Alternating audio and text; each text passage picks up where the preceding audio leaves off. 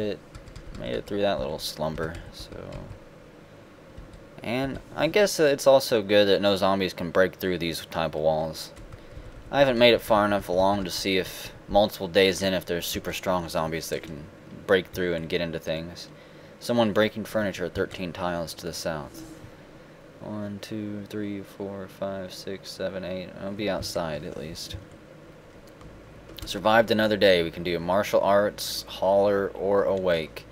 Holler is going to become extremely useful real soon. We'll pick holler. That way I can carry another MRE. Pretty much every MRE that we can carry is another day's worth of survival.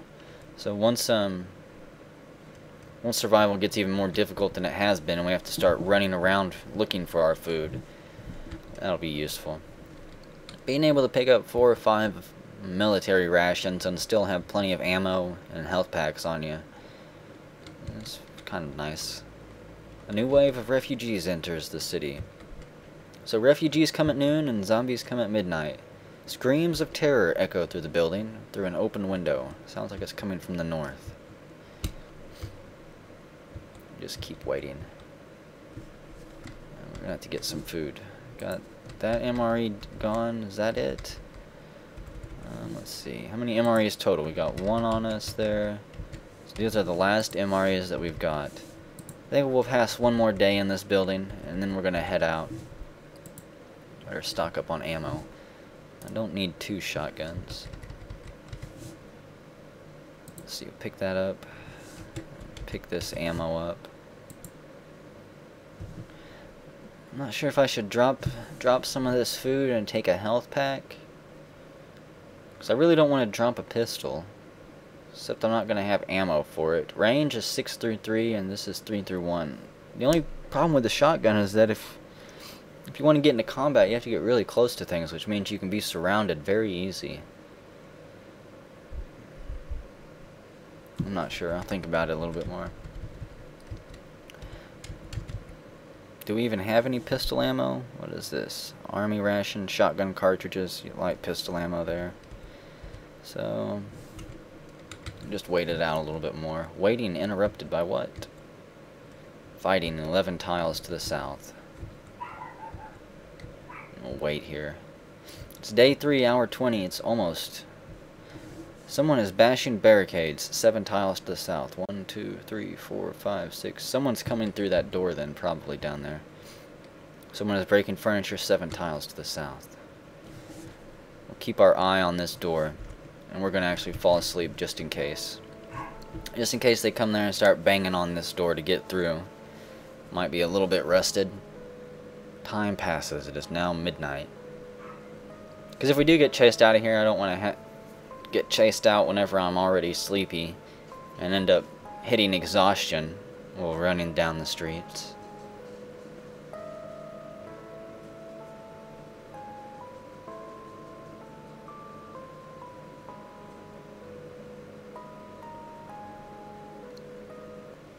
What a soothing piano. We'll chew on this. And I think we'll head out then. There's no reason to stay in here anymore. We'll take 1 health pack with us. We've got 2 rations left on us, so we need to go start searching for another CHAR building perhaps. The sun is rising. We can do bows, light eater, and leadership. I don't know if I want to choose light eater or leadership here. Light eater would be, of course, useful. We all know why. And being able to recruit 2 people would be nice, but seeing as how I don't even have 1, I don't really need level 2 yet. So we'll do light eater. Tear down this barricade here. Motorbikes, 101 tiles to the southeast. Rest up before doing this. Oh, there's a skeleton. It's out of range. Step a little bit closer. Reload that. So who else is out here?